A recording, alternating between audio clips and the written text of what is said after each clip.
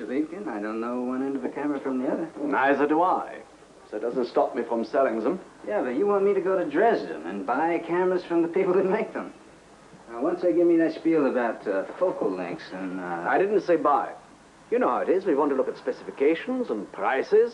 Then you report back to London and then you tell me what I really want to know. Which is what? A friend told me that you were once connected with American intelligence. I was born in East Germany, Mr. McGill, in Dresden. I have a brother there, Johann, a very talented musician. Years ago, he was the youngest first violinist in the Dresden Symphonieorchester. I want you to find him. Well, why don't you find him yourself? I cannot return to Germany. Why not? In 1953, I escaped from East Germany and Johann stayed behind. Now, neither of us can climb the wall. Well, did you write to each other? He hasn't written. Not in 5 years. Well, maybe he's dead. I thought so.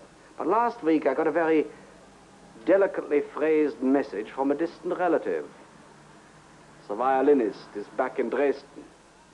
And he hasn't tried to write you or contact you in any way? No. Well, where was he those 5 years? In prison, I think. What for? Johann was interested in politics. Which party? No, doesn't matter. Doesn't matter. I'm not interested in politics. Then you can understand that I don't care whether my brother is right or left or in between. He's all that remains of my family. Listen, East Germany just isn't the safest place on earth for me. Mr. McGill, I was told that you do dangerous work for money. I offer you dangerous work, and I offer you money in proportion. What proportion? Name your price. Okay. I get a legitimate visa. I travel under my own name using my own passport. I'll obey every law in the book. And if I smell the slightest aroma of trouble, baby, I'm heading home.